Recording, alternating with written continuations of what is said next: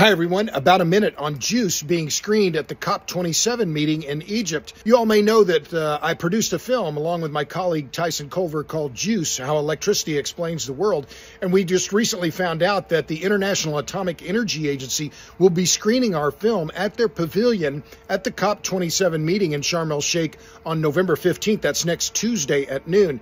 I got to tell you, this is really gratifying, and I'm not going to be humble about this film. I'm really proud of it. I think it's a great film. It's one of the best documentaries on electricity you'll ever see. And I say that with no humility whatsoever. It's a really darn good film, and my colleague Tyson did a fantastic job of putting it all together.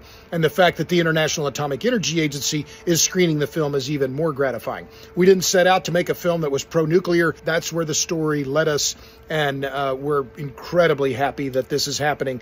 I believe you'll be able to watch it on the IAEA's YouTube channel. As I said, I think it's on Tuesday at noon local time. I think that's going to be 4 a.m. It's Central Time here in the U.S. Nevertheless, we're going to try and get that film out and have international distribution in the next few months. So I'm really happy, really proud of this film, and hope you all can watch it. It's on all the major streaming platforms here in the U.S. You can also find more about it on the web at juicethemovie.com or follow us on Twitter at juiceforall. Okay, thanks. Thanks for tuning in. Click the link on my bio for more about me, and like, share, follow for more energy and power content. See ya.